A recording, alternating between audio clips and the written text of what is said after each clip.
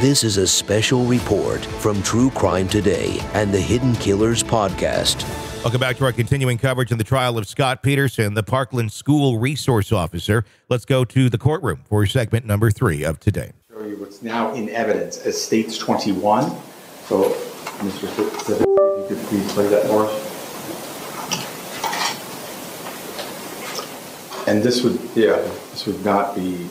Yeah, court deputy unit. None of the televisions are on, correct? Correct.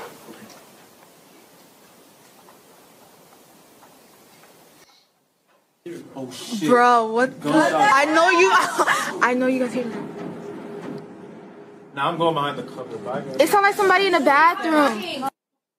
Oh, That sounds like fucking gunshot. It doesn't, right? Yeah. What the fuck?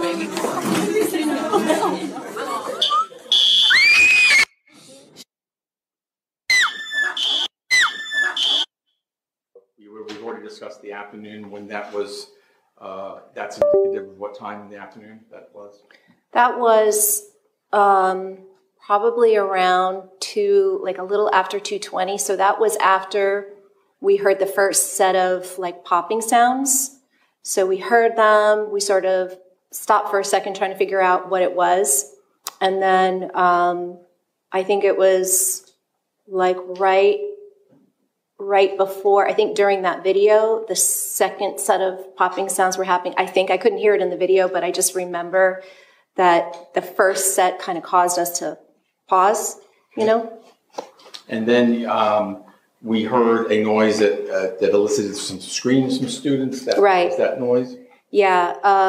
Well, the noise, it was the fire alarm, the alert that went off. And I think everybody was just sort of on edge in that moment, like right before the fire alarm went off, because we were trying to figure out what the noise was. So the fact that the fire alarm went off, and it's so loud, it's so piercing, that it just sort of jolts you every time it goes off. You know, I just remember being in that building, anytime the fire alarm would go off, it just sort of startles you, you know. So I think everyone was sort of on edge. And then I think that's why everybody was screaming. Okay. And do you recall or not whether or not that fire alarm went off, was shut off after coming on? It stayed on for, I don't know how long, maybe a minute, 45 seconds, a minute, which is also unusual because normally it would go on for a while. But the alarm was going off as we were evacuating the classroom. And I don't remember when it went off. I don't remember if I heard gunshots and the alarm at the same time. Well, let me ask you that. Just a quick question about normal procedure. If that alarm goes off, is it normal procedure to immediately start evacuating, or do you wait for anything to come over? Do you have a PA system? We do have a PA system, but the protocol then was exit immediately. Okay. There was never an announcement, ever. Yeah. Okay, thank you. Let me ask you further. Did you ever hear an announcement come over the speaker of a code red that day? No.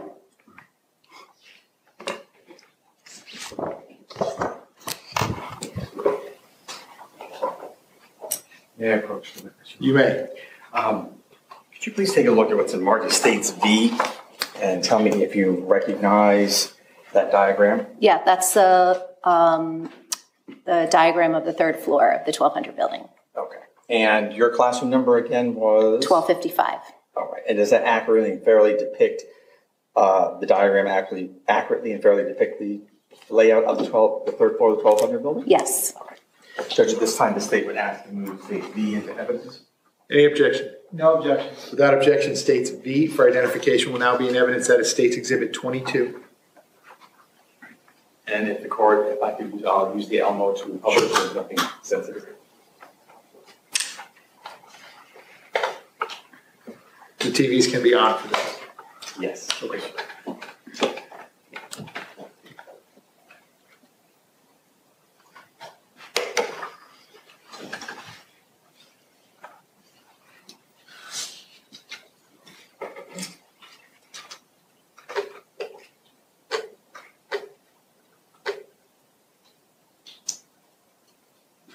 And Judge, would you mind if we put on the pencil and the marker, please?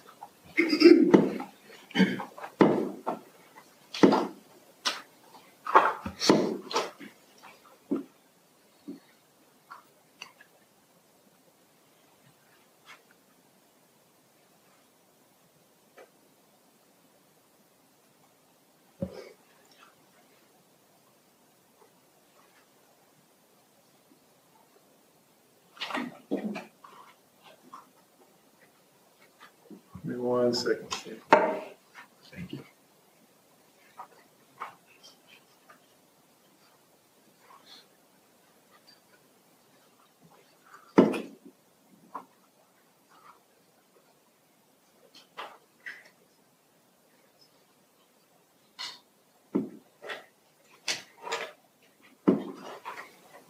I'm doing the same thing, Steve. I can just point. It's no problem. Okay, sure.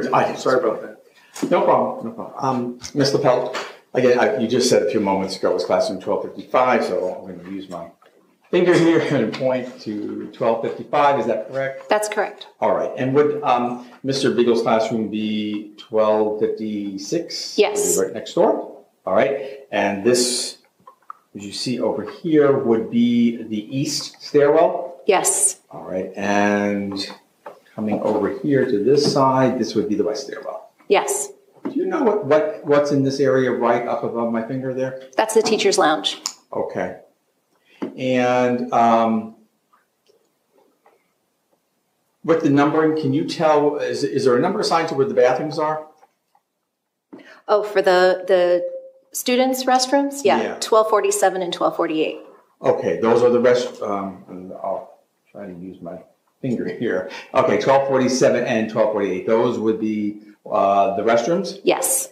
And do you remember when you were evacuating, you said that you did see a Meadow and another girl lying on the ground. Where on this photograph or on this depiction that would have been? Yes, they were in front of 1249 and 1250.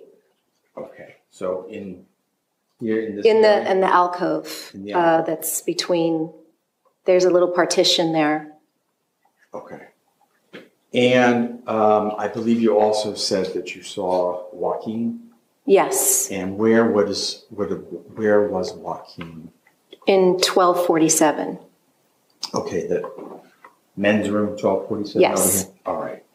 I believe you also said you saw Peter Wang. Where Yes, he was at the very end of the hallway, all the way on the west side, against the wall. So would that sort of be between the entrance to the teacher's lounge and the entrance to the west stairwell? Yes. And am I pointing in basically That's correct, the right yes. direction? Okay.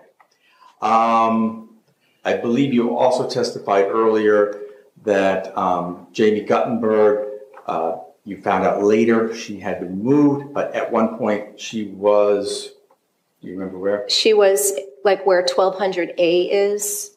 Okay. From what I didn't see it, I didn't see her, but I heard that that's where she was. On the landing, sort of out. Correct. Out here. Right. Okay. Thank you.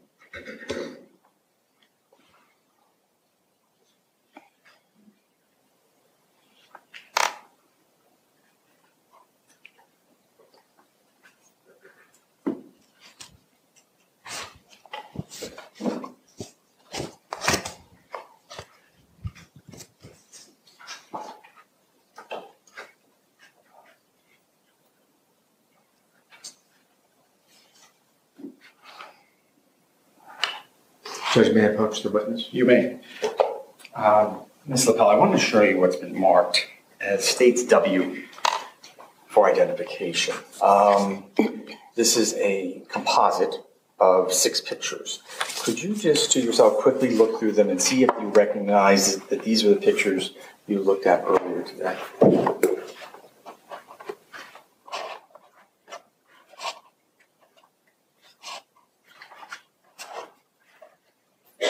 Yes, And do you recognize every one of those pictures? I do. Do they fairly and accurately represent the people that are in those pictures?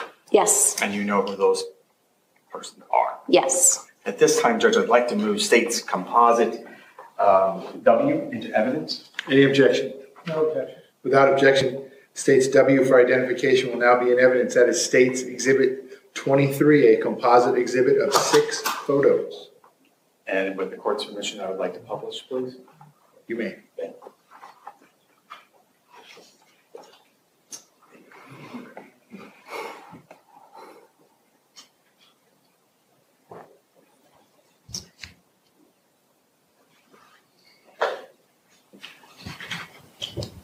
Ms. Lapel, can you please tell us what we're looking at in this photograph?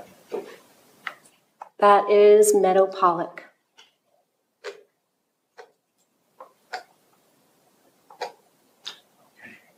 And was Meadow one of your students? She was.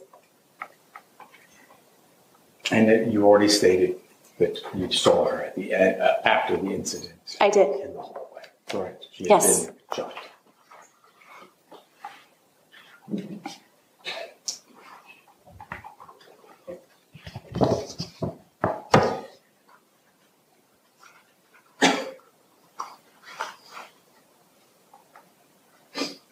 Do you recognize the photograph that is currently being displayed? That's Peter Wang. And Peter was the one you just told the jury a few moments ago was at the end of the hallway between the teacher's lounge and the doors to the west stairwell. Yes. And he had been shot. Did Yes. you hear? Yes.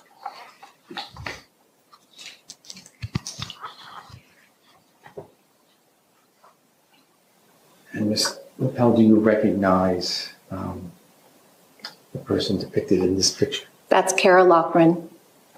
And again, did you see Carol Laughlin after you left your classroom? I did. And which had she been shot? Yes.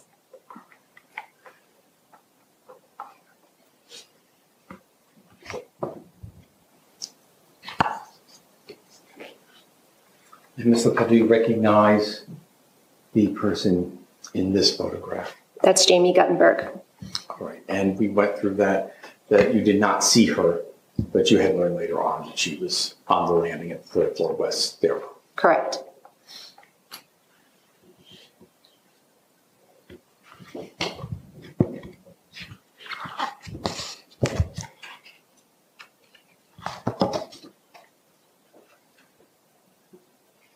And Ms. Lapel, do you recognize the person in this picture? That's Scott Beagle. And he was the teacher in the classroom next door, correct? Yes. And you saw that he had been hit by gunfire when he left Yes. the classroom. I did. And I have one last photograph.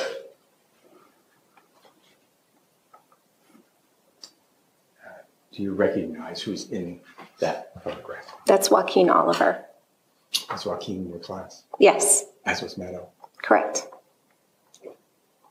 And you saw Joaquin when you left your classroom? I did.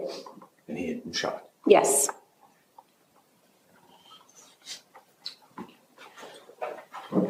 Judge, at this time, I would like to show the witness what is already in evidence as states 6. It's a composite, and it would be, sir, F4 from that composite. You want to play F4 of States Exhibit 6, which is the camera labeled number 23? Yes, sir. Is that correct?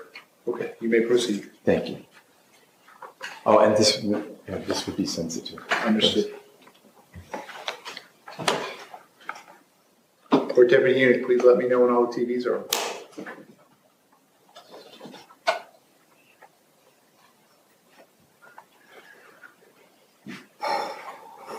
Okay, very good. You may proceed.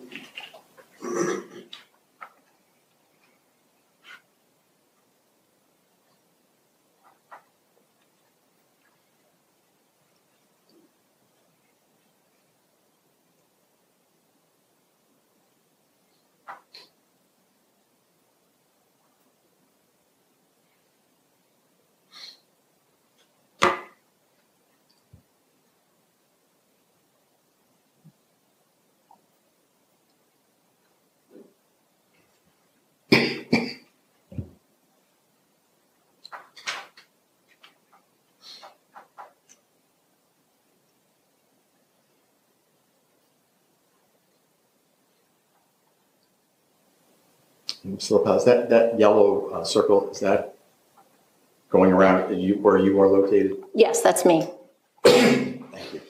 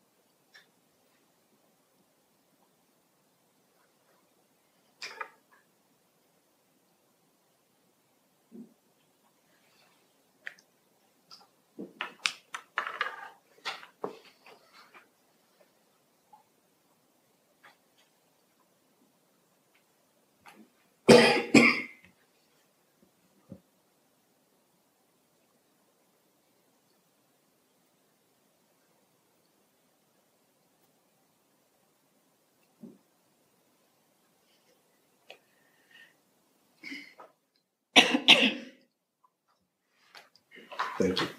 And that very last scene, that's you, and just opposite from you is Scott Eagle. Yes. Thank you very much.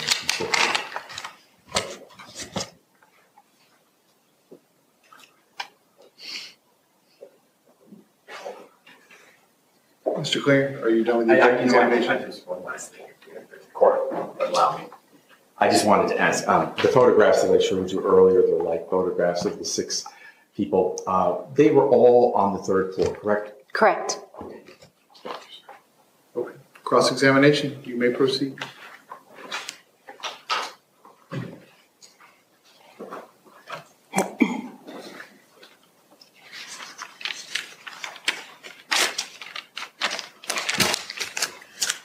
Ms. LaPelle, I'm so sorry that you went through this trauma. I'm going to try to get you off as quickly as possible. The sounds that you heard were muffled, popping sounds, correct? Correct. At no point did you or anyone around you seem to think these were gunfire shots, correct? No one around me directly, correct. And that was the first round of gunfire that you hear, correct? You thought they were muffled, popping sounds? Sounded like popping sounds, like balloons popping or firecrackers. And the other example you gave is like a cart going over cement? Yes. Okay. Definitely not gunfire, correct? Would not be a context for me at that moment.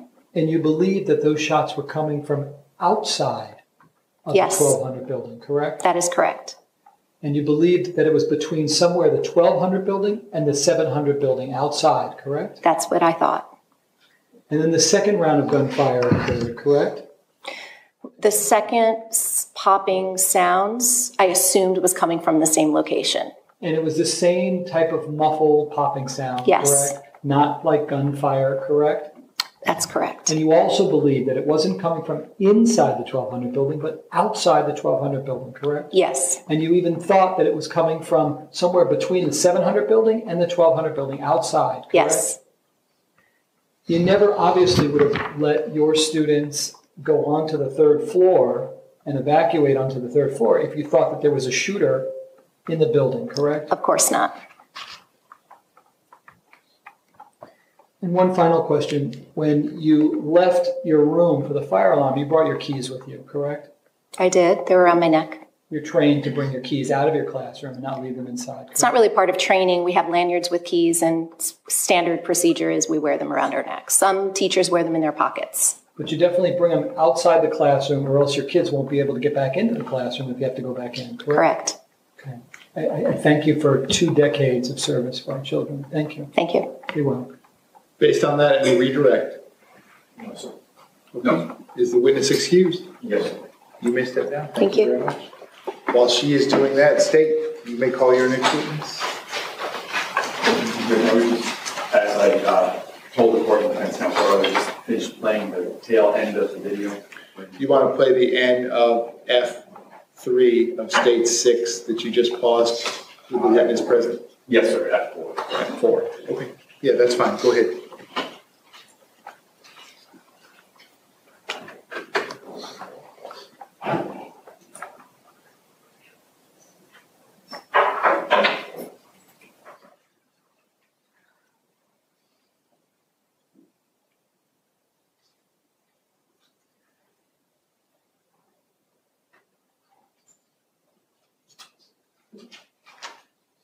Thank you. At this time, the state will call Brett. Go ahead, sir. Brett Schroy to the stand, please. Thanks. Brett Schroy.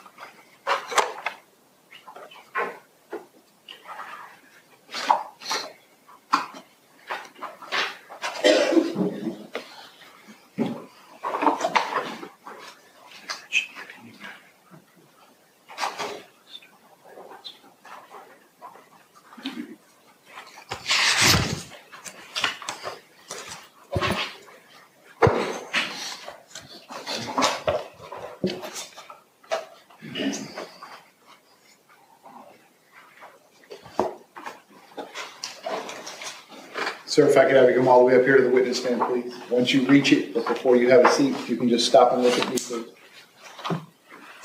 Raise your right hand. You swear to tell the truth, whole truth, nothing but the truth. I do, sir. Please be seated. And sir, once you're seated, if I can get you to scoot that chair all the way up as far as it will go. Can you please state your full name and spell your full name? Detective Brett Schroy, B-R-E-T-T. Last name is S-C-H-R-O-Y. Mr. Springer, you may inquire. Thank you, sir. Detective, can you please tell the jury what you do for a living? I'm a detective with Coral Springs Police Department. I typically handle financial crimes. How long have you been with the Coral Springs Police Department? Just short of 14 years. Did you have any prior law enforcement service prior to joining Coral Springs? I did not. Did you have any prior military service? I did 7 years, both as an enlisted man and as an officer. All right. And when you left the service, what was your title? First lieutenant. Let me call your attention to the afternoon of February 14, 2018, approximately 2:15 in the afternoon, maybe a little bit later, right in that time. What were you doing? I was on the second floor of the Coral Springs Police Department in the Detective Bureau. And could you tell us or give us an estimate of how far away the Coral Springs Police Department is from Martin Stoneman Douglas High School? I would say probably 3 to 4 miles. Were you there by yourself, or did you have anyone else with you? We all have our own separate cubicles, but there was probably a dozen detectives that were in the room at the time. And while you were there in the room that afternoon, did anything unusual happen? A call came out over the radio. It was very benign the way it came out. It was almost like everybody at once stood up in their cubicle and said, "Wait a minute, what did they just say?" So it was very surreal. All right. And what did that call cause you to do? That call, first of all, Detective Pena, who sits in the cubicle next to me, knowing that my son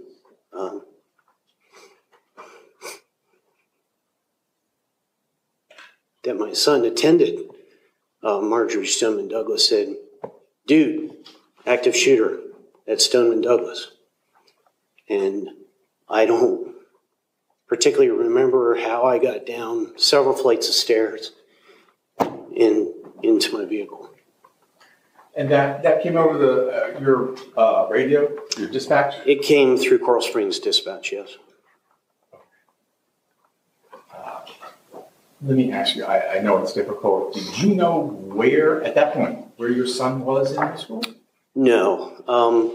Building numbers or anything of that nature would not have meant anything to me at that point. I certainly didn't have my son's schedule memorized.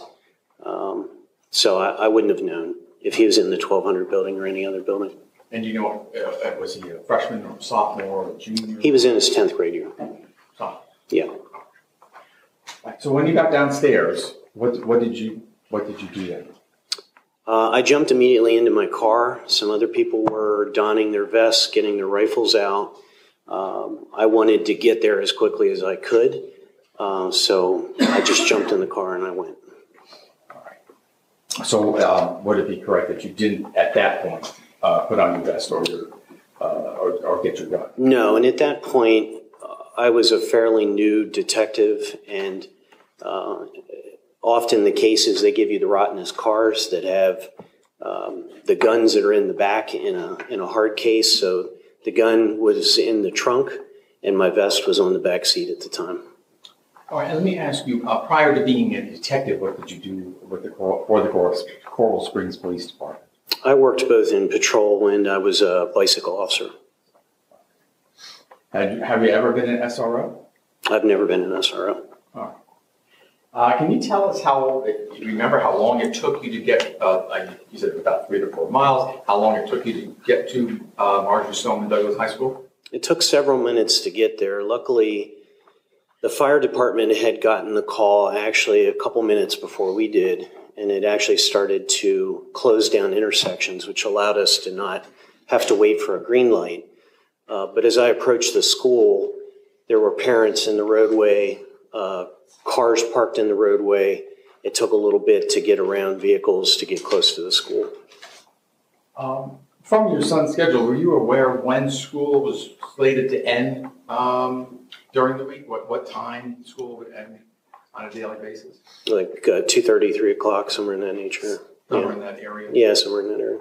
All right, and if you recall, do you know what time it was when you arrived at Marjorie Stoneman Douglas High School? Absolutely not. It's difficult. There was a lot of things going through my brain as I was driving, what I was going to do, whether I was going to try to go attempt to find my son, if I was going to go attempt to locate the shooter and kind of address the shooter, and by addressing the shooter, save everybody while saving my son. So I wasn't thinking about time. I was just thinking about getting there, getting out, getting my equipment, and addressing the threat. And you said things were going through your mind. Was there, in your mind, any question as to whether you were going to save your son or whether you were going to go after the shooter? Within a few seconds, I had determined the best course of action was to save him by saving everybody else. So, did there come a time later on that you realized about what time you had arrived at the school? I've been told I arrived about 10 minutes after the last shot. So, at what part of the campus did you actually, or let me put it this way, excuse me, strike that. In what area of the campus did you leave your vehicle? There's a scrolling sign that's kind of the middle, let's say southeast corner of the campus, a scrolling sign that does announcements for basketball games or dances or whatever. And that's kind of where I parked. There's reasons that I did that. I saw there was a large amount of vehicles that were parked on the northeast corner. I kind of assumed that's where the problem was, but as I had stated at that point, I neither had my vest nor my rifle. All right. I'm just going to quickly show you.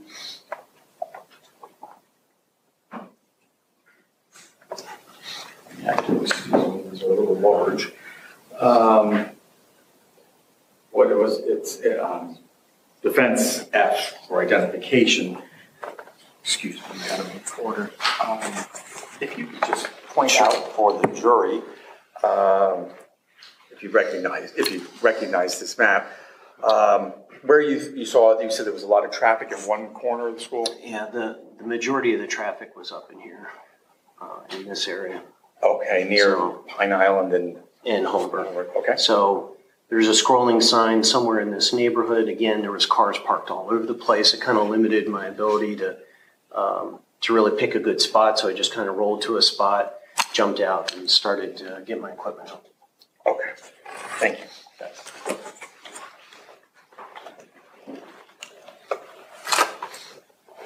All right, so when you say you got your equipment out, can you further explain to the jury what you're talking about? We're all issued a vest. As a detective, you can imagine I'm upstairs. The cases come to me. I'm not dealing with the public. I'm not dealing with the bad guy. So our vest is kept typically inside our vehicle. When we go to a hot call, we would throw that vest on. So that vest was behind me in my back seat. I had mentioned previously, if you look in police cars, a lot of times the guys can grab the rifle right above them. It's in a rack. They press a button, they can pull the rifle out. Because I was in an older car, my rifle was in a lockable box, which is in the trunk of my car, so I had to get it out that way. Okay. And where was the vest located? Behind me in the back seat. All right. When earlier, before you became a detective, you were on road patrol and bicycle patrol, would you wear your vest all the time? 100% of the time. And why would you do that? You just never know what's going to happen. So it's better to have it on and not need it than to need it and not have it on. A minute ago, you said a hot call. Am I correct? Yes. Can you explain what you mean by a hot call? One that I guess there would be an element of danger. It's not uncommon for me to go and interview people without a vest. you know, it's kind of this calm down situation where I'm not talking to a suspect. Under those circumstances, I might not put on a vest, but this is certainly one that a vest is necessary. Okay. So you leave your car at that location? Yes, I did. All right. And where do you go? Initially, I wanted to go towards where the majority of the cars had been formed up in that northeast corner. But almost immediately when I grabbed my rifle out, Sergeant DeRosa, who's at that time was in the Detective Bureau, grabbed me and said, "Hey, you're with me." So we didn't know where the shooter was. It was his idea to start forming teams to start searching. Right. And in the chain of command, if he's a sergeant, is he above? He is, yes. Okay. Yep. So you follow his directive? Yes, I did. And I just wanted to make sure, when you say there was a lot of cars up at the northeast corner, that wasn't just police vehicles, it was a mix of vehicles? It was a mixture of police cruisers from different agencies. It was unmarked cars. It was parents' cars. It was kind of chaos in terms of people walking around in the street. Parents, I'm sure, that were, you know, upset and wanted to know what was going on with their kids. So there was just a lot of traffic. All right. Up until this point, when you joined forces, so to speak, with Sergeant DeRosa, had you heard any shots being fired? At no point while I was on campus did I hear a shot fired. All right. And at that point, I don't know if you had time to check, had you heard from your son at that point? No.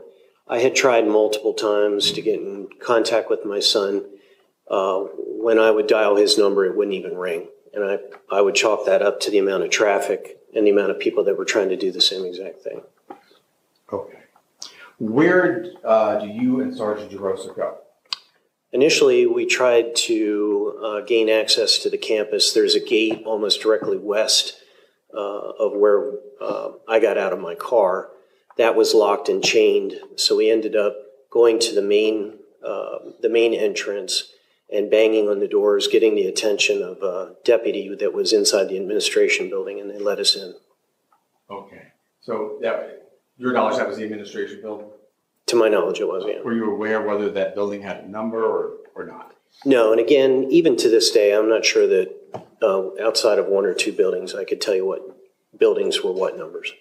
All right. So what happens when you go up to the administration building? Because we didn't know where the shooter was, as I had mentioned, the idea was to just start clearing until we got more information. So there was an auditorium that was right there. So the first thing that we did was clear the auditorium. All right. Let me ask you, because I don't want it to get too confusing. I'm going to put that map up again. Do you think you'd be able to identify, at least from looking at the map? I think so. Yeah, I think so. Yeah, you may. Again, this is what's been marked as State Defense F for identification. Again, I'm sorry, Madam Reporter. Made the witness step down to do the identification. All right, if you could just show the jury. Got this right here. This is where I came in. So, all right. Initially, we tried to get into a gate that was about right here. Okay. I don't know if you all can see that. I'm sure. Was it located about here? Ultimately, we came in through this area. I'm going to assume that this is the auditorium right here. Okay. And so this is where you go to clear? Yeah, this is the building we ended up clearing initially. All right. Great. Could you please explain to the jury what you mean by the word clear? The auditorium was locked. I ran into an administrator that was outside. He was able to unlock the auditorium. I stuck my head inside. I kind of looked at my hard corners. There was a bunch of students that were in the middle of the auditorium. I called out to them, has anyone seen or heard the shooter? And several of them said no. So at that point, I backed out. I had the administrator lock the door, and I physically went into the bathroom, each stall, to make sure that somebody wasn't hiding inside the bathroom. Right. So is it fair then to say by clearing, you're not actually clearing people out of the building? No. You're doing what? I'm actually just asking questions. Obviously, I don't want to force people out of the room, out into the parking lot, or into some other area of the school where they might actually get shot. They're actually safer staying exactly where they were. But by using the word clearing, what I'm saying is clearing for the suspect. Okay, so you clear, you're in your mind, these kids are safe, there's nobody in there who's going to shoot at this. Right. So was there an incident after you finished clearing the bathrooms that happened? We had received intelligence over the radio, on the Coral Springs radio, that the subject was dressed in black pants and a red shirt. When I finished clearing the bathrooms, I noticed that there was a door that led to the theater. There was a spiral staircase that led to the top of the theater. I went to the top of the theater, and a subject that was dressed in black pants and a red shirt was actually hiding in the dark. So I ordered them out. We took them downstairs. The person was cuffed and then escorted away from the scene, and I didn't see that person again. And I'm presuming that while you're going and getting this person out, because he's wearing something that matches what you had heard, you've got your gun out. Oh, yes. And being extraordinarily careful and right. Handling that person. That's correct. Did you ever find out whether he was a suspect? Oh, obviously, learned later on. It was just a student that was trying to hide, and that was a good place to hide. So it wasn't the person that we were looking for. But we never know. You wouldn't know if you're in a situation like that and you find somebody huddled in the dark. So that's why he was detained and later cleared. All right, so is Sergeant DeRosa still with you? He is. I don't think he came to the top of the stairs. The stairs are quite narrow. He was there when I brought the subject back down. Okay. So once the subject's taken care of, what do you and Sergeant DeRosa decide to do? While this is going on, we had also received intelligence that there were wounded subjects at the 1200 building, which really didn't mean anything to me. I didn't know what the 1200 building was, even though my son attended. But when they said the 3-story building, that keyed into me. And at that point, we, Sergeant DeRosa and myself, started moving down the hallway towards the 1200 building. So, again, I want to make sure we have this right, that even though your son attends the school, just the name, 1200 building, that didn't mean anything. It didn't at that point, no. Okay, but when you heard 3-story, that clicked in. Right, because that's the only 3-story building. I believe he also said northeast corner as part of his transmission. All right. So at that point, then you begin. Let me ask you this. We talked about a little earlier that by the time you arrived at the school, the shooting had been over for let's say 10 minutes. I believe you said. Yes. Now some more time has obviously gone by. You've cleared the auditorium and you've taken care of the suspect. How much time now would you estimate has elapsed if you added on to that 10 minutes? I'd say another 10 or 12 minutes at least. Okay, so give or take 20 to 22 minutes since the shooting ended. Correct. Okay. All right, so what happens next then with as you go, if I've got it right, north? We're going north through the hallway, passing the 700 building, approaching the 1200 building that I can see across a grassy area. I encountered the person that I knew as the SRO. I did not know his name, but I did recognize him. And how were you able to recognize him? Just from attending sporting events and that type of stuff. It wouldn't have made sense for me to ask my son, "Who's your SRO?" You know, I'm a cop myself, so I just recognized him from being around the area on previous sporting events. Okay, football games, whatnot. Right. Now, just before you said you saw the SRO, you said I was able to see ahead. Were you able? Did you have a clear view of the east end? Well, what now is the 3-story building? Yes, I did. Yeah. What were you able to see, if anything, there? At that point, there was already people making entrance from the east end. Cops were already making entrance. Students were were exiting the building at that point. Okay, so when you say people entering, you mean law enforcement? Law enforcement. Okay. Were you able to tell if that was Broward Sheriff's Office or Coral Springs or a combination thereof? I think it was a mixture of both, you know. Is there a difference in uniforms between what BSO wears and what Coral Springs wears? Absolutely. The gentlemen there on the side over there are dressed in BSO uniforms, which are typically dark green, whereas Coral Springs is dark blue. All right. And today you are wearing a Coral Springs uniform? I am wearing Coral Springs uniform. All right. And it is, best I can tell, dark blue. Dark blue. Okay. Dark blue or black. You take All right. take your choice. All right. All right, so you're able to see that law enforcement is entering the building and also that students are being extracted from the building. That's correct. All right. Do you speak with, now I know you said you didn't know his name, but you knew him to be the SRO. Did you speak with the SRO at that point? I did. I ran up to him, and I had to pause. I had to wait. He was either speaking on the radio or attempting to speak on the radio when I first went up to him. All right. And let me ask you, when you first went up to him, did you take any type of let's say, tactical position? Were you your body? Were you standing up straight, or were you doing something else? No, as I recall, it was kind of like a crouched position, like, hey, I'm not really sure about walking out into this open area. I'm trying to make myself, I'm kind of tall to begin with, so I was trying to make myself a little bit smaller, not knowing where the shooter actually was.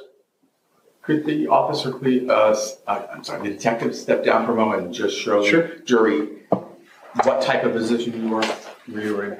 Holding a rifle either in my right or my left hand. It would be kind of like this, make myself small type of thing, just to get within earshot of him so I could ask him a question. And how tall are you, sir? 6'2". Thank you. Thank you, Judge.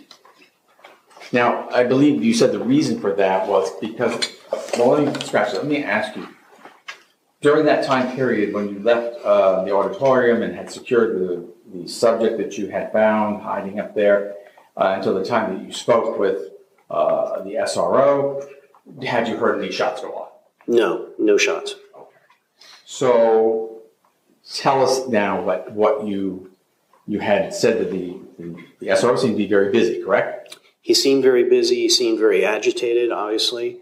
I waited to what I thought there was a pause, and recognizing that he's the SRO, he's been there the whole time. He would be the most knowledgeable about the location of the shooter. I asked very simply, where is the shooter? And did he respond? He did. He pointed at the 1200 building and said he's on the 3rd floor. So other than what you had heard earlier, this is the first in real-time intelligence that you're receiving? Yes. Did you have any knowledge of where, obviously the SRO is telling you that, do you have any knowledge or know where he was getting that from? Did he tell you that? I didn't want to burden him with a bunch of questions. I felt he was the most knowledgeable, so when he told me that, I took that at face value and backed away. Okay. So I want to make sure we have the picture clear. In your mind, from that intelligence, you are believing that there's a shooter, not necessarily firing, but a shooter inside the 1200 building on the 3rd floor. That's correct. And you've also, as you testified, you've already seen Coral Springs and maybe other agencies entering from the east end of the 1200 building, right? That's correct. All right. So what then do you do? I was trying to think to myself, how can I be most useful? I knew that entry had already been made to the building. About that time, a radio transmission had come across Coral Springs, Maine, saying that he had shot the windows out. So who did you take that to mean had shot the windows? The shooter, which later we found out was Cruz, but at that point we didn't have an ID on the subject. So my assumption was that the shooter had shot out the window Did you or several know windows. I don't mean to interrupt, but I'm trying to get through it step by step here, and so forgive me for interrupting. But did you know where those windows were that supposedly were shot out? I don't think they had said at any point, the third floor window, second from the left, or anything like that. It was just that windows had been shot out. Okay. All right. Again, sorry to interrupt. Go ahead. What were you doing? So I was trying to think to myself, how could I be most useful? I had mentioned you didn't want to have too many officers going into the building, particularly from both sides, because you have a crossfire type of situation. Can you explain that just a little more? Sure. If you can think about a building and there being access on both ends, if the bad guy was in the middle and did something that would require us to shoot at him, we'd be both sides would be shooting at the subject and in effect shooting at each other. So that's what I mean by crossfire. Right. Needs to be avoided. Right. That needs to be avoided. Okay. And then you did what? So Sergeant DeRosa and I had a quick meeting. We talked about the fact that it's possible that he could be using those windows to shoot at first responders as they're coming into the building. I looked to my south. There was the 700 building. There was a exterior staircase. We cleared our way to the top of the staircase. My idea was I would be able to watch the building from that elevated position. If the shooter was to shoot at first responders, I would be able to shoot back and keep him from doing it. I've got a couple of questions lined up on what you just said.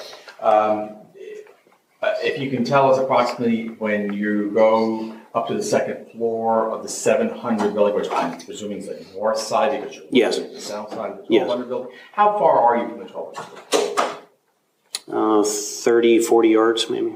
Okay. And where is the SRO in relation to you when you're going up that stairwell to get up to the second floor? He's still in that same position that I had left him, which is kind of between the 700 building and the 1200 building.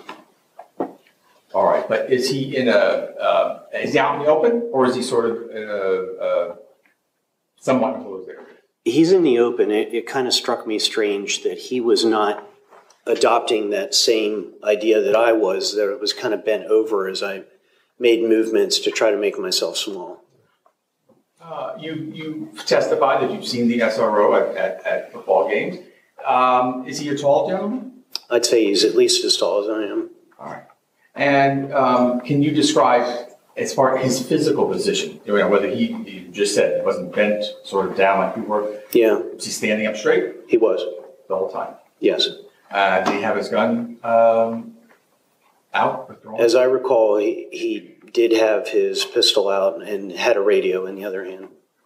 And do you recall what type of pistol that was? I believe that BSOs issued Glocks, I believe.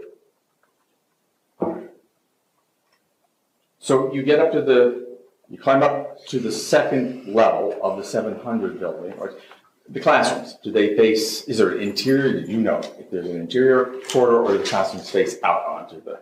You're talking about the 700 building? I don't know. Okay. Yeah, I don't know. When you get upstairs, what do you do? Sergeant DeRosa still with you? He's still with me, yeah. What do you do when you get upstairs?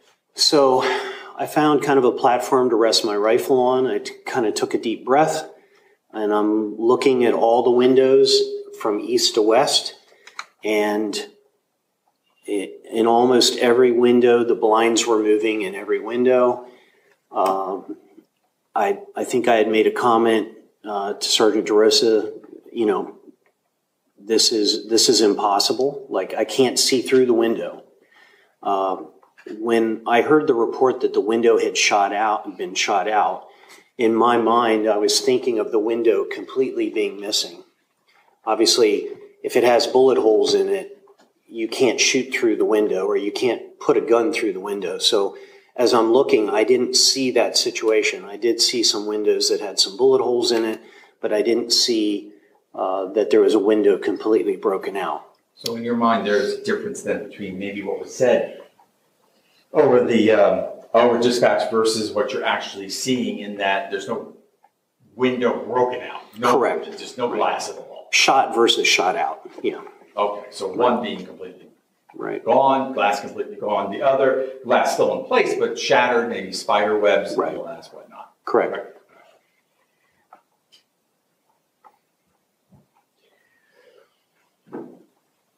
You stated you're at a distance of, I think you said 40 or some odd yards from the 1200 building. You see those blinds. Any reason in your head why those blinds might be moving? I thought that the blinds could be moving because the students were in there. I thought the blinds could be moving because the officers that had made entry were moving the blinds. Of course, there's always that possibility that it could have been the shooter that was moving the blinds. But without knowing who was who, any attempt on my part to shoot at the shooter, I don't know what was beyond him. So I could have been shooting students. I could have been shooting other officers. So I quickly concluded that I needed to find a different job, that wasn't going to get it done. Okay. Well, let me ask you though before we move on. The distance, was that a factor in why you could not see in those windows? It was very light outside and very dark inside the building. And I believe that there's also tint on the windows as well as the blinds. So you just couldn't see inside. So, and you're not up against the window, sort of cupping your hands over your eyes to stop the glare and looking in the window. Correct. You're back. You're over in the 700. Correct. Okay. So just not possible for you to be able to tell what's behind those windows. That's correct. Okay. So when you make that decision that the tactical position that you took was not helpful, in your opinion, what did you do then? What did you do then? I said to Sergeant DeRosa, let's go over to the 1200 building, either start to help rescue kids or we'll help to clear the building, whatever we can do. We need to be more useful than what we're doing right now. Okay. And what did you, so in order to accomplish that, what did you do? We ran we came down the stairs and we ran across that open area and we ended up settling at the east side of the 1200 building. All right. And at that time that you ran over to the east end of the 1200 building, had the SRO moved from his initial position where you had seen him? No, I believe he was where we had first seen him. Let me ask you, as you're running across it's an open area, correct? From the 700 to the 1200 building? Yes. Were you worried about sniper fire? I had mentioned earlier, I'm fairly tall, so I tried to make myself small. So obviously it was in my mind, but up until that point, I had never heard a shot fired since I had been on the campus. What? You hadn't heard a shot fired. What would have had to have happened for you to have thought there was sniper fire? I suppose there would have been bullets kicking up dirt around where I'm standing.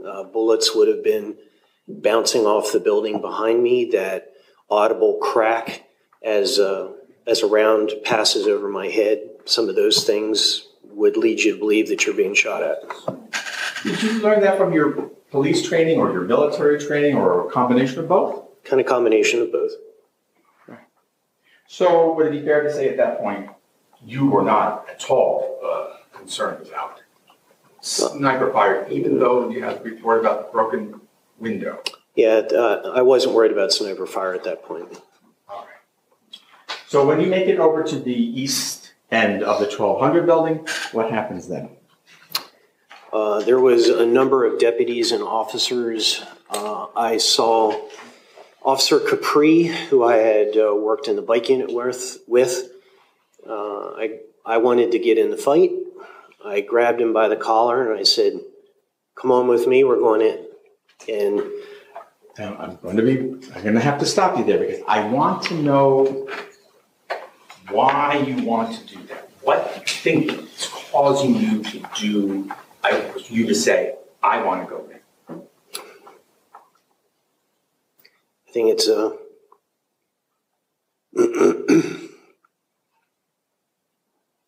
it's a combination of things. It's wanting to save my son, wanting to save other people's sons and daughters. It's what we signed up to do. It was our Super Bowl. You could say, if you weren't ready for that day, when would you be ready? How did the information that the SRO had relayed to you figure into that decision that you wanted to go in? Can you restate? Earlier you told us that when you finally talked to the SRO, you didn't want to bother him, then you talked to him. Yeah. He had told you, tell us again, what did he tell you? He pointed at the 1200 building and said, he's on the 3rd floor. Okay. So how did that figure into why you wanted to run to the building? I figured this was the opportunity to put this to an end.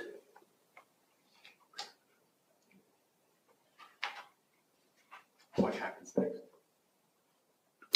I had grabbed Officer Capri by the back of the collar, and I said, this was somebody that I trusted. It's a good friend of mine. And I wanted to get in there. And I said, come on, let's go. And Sergeant DeRosa heard what I said, and he grabbed a hold of me and said, no, they're making entry from the west side. I don't want crossfire. So we stayed at the base of the steps that on the east side of the 1200 building.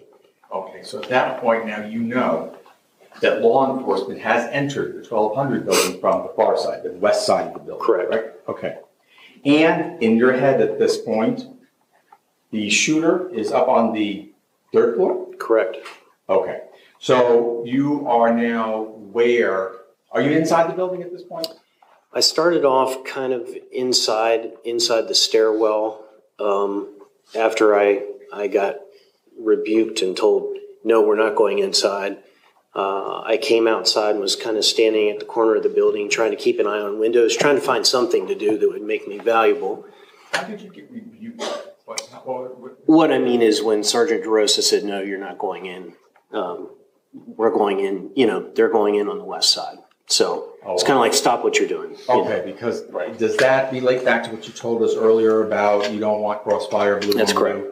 Okay, Yeah, officers possibly injuring other officers. Correct. On the same floor. Correct. Okay, makes sense. Right. So, again, then what happened next? So it was being relayed to us that the shooter had thrown his rifle down, had taken off his gas mask, and was walking down the stairs. And what is your response to that information? I basically ran inside, got at the base of the steps, and I thought, okay, here it is. This is why I'm here. So now you are inside the building. I'm inside the building. Are you inside on the 1st floor, or are you in the stairwell? Do you remember? I'm at the base of the stairwell, which is kind of separated from the rest of the 1st floor. That's the east stairwell. The east stairwell. And what happens at that point? We're waiting, and then all of a sudden they tell us he's out on the ground, he's running west. Now, describe for us what kind of effect that had on you. It kind of scrambled my brain because I thought, how in the world did this person get past us? You're waiting for him to come down that stairwell, and you're waiting to kill him. Yes. And all of a sudden now, the information has changed. The information changed.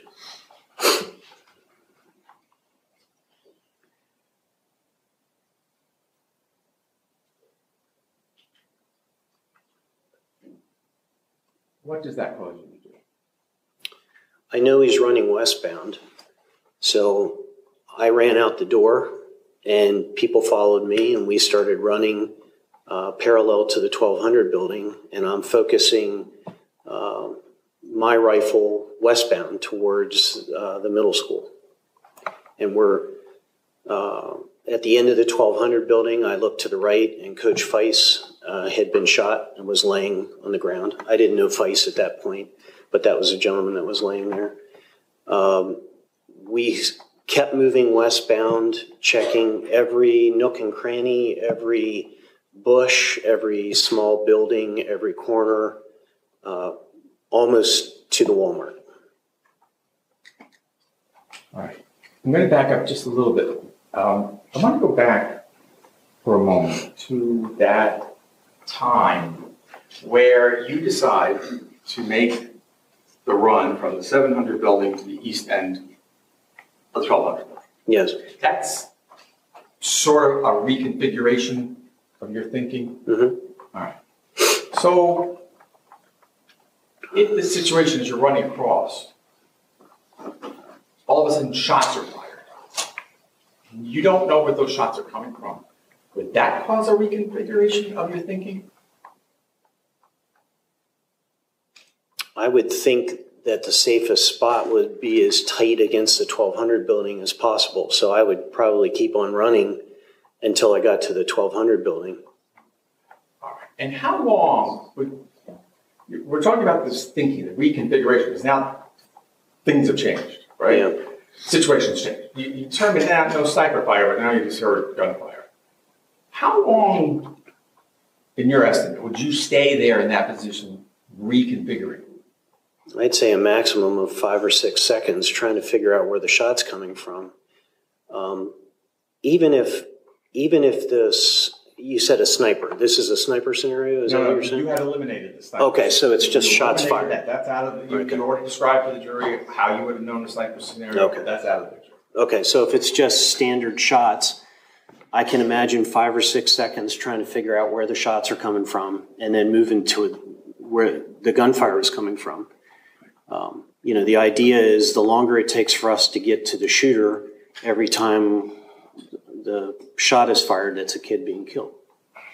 All right. So you would stop for a moment to figure it out, but you wouldn't stay put, correct? It's reasonable to, 5 or 6 seconds to try to figure out, where the shots are coming from before, yeah. And then keep on moving. And you got to keep sound. Moving. Yep. All right. Well, so I kind of interrupted you again. I've been doing that a lot today, I guess, and I do apologize. You had made it over to the west side of the 1200 building. Did there ever come a time that day that you saw any windows in that 1200 building completely shot out? No, there was never any windows that were shot out, just shot. And did you come to learn that later on? Yeah, obviously I didn't do an investigation of the whole building to see that they hadn't been shot out, but I'm told that none were actually shot out. Because at this point you're trying to find the shooter. He's supposedly has exited and he's out there going westbound. Right, so my focus wasn't on the building. It was rather between the building and the middle school. Okay. So for the remainder of that day, can you tell the jury what you did? Just briefly. When we almost reached the Walmart, we were notified that the people that were communicating the intelligence were watching video that was 20 minutes old. So when we thought we were chasing Cruz across the field, he had departed that location 20 minutes previously. So he wasn't actually there. So the rest of the time that I spent was going back, because you're never sure if there's another shooter or if that information was correct. We went back and I started going classroom by classroom, physically removing that class and escorting them to the parking lots. And was that in buildings other than the 1200 building? Yes, it was everywhere but the 1200 building. Okay. Yeah. And finally, Detective, did there come a time that day when you saw your son?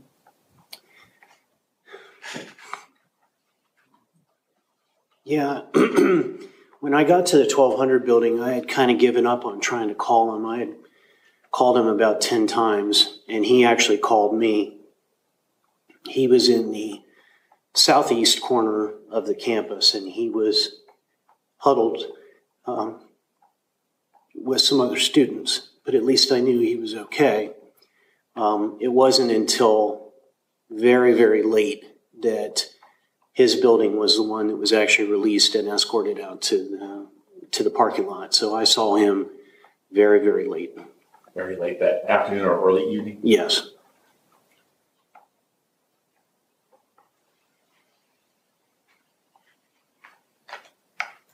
Thank you very much, Detective. I appreciate that. Thank you. Okay, ladies and gentlemen, I'm going to give you a quick restroom break, and then we'll proceed with the cross-examination of the witness. Same admonition as always, please don't discuss the facts of the case, the evidence, the witnesses, or the testimony amongst yourselves or anyone else. If you'll leave the notepads in your chairs and step in the back one moment, I'll be right back with you. Thank you.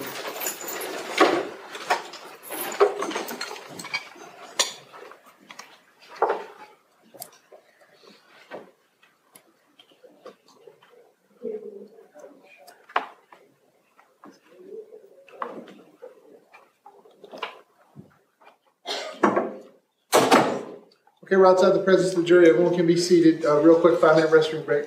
Sir, if you're comfortable, you can stay right there. Okay, if you want to step down, I just can't have you talk to anyone about your testimony, and we'll be right back as soon as they're back. Okay? Yes, sir. That wraps up segment number 3 in our coverage in the trial of Scot Peterson. There is more to come. I'm Tony Bruschi. Press subscribe so you don't miss any of our coverage. This has been a special report from True Crime Today and the Hidden Killers podcast.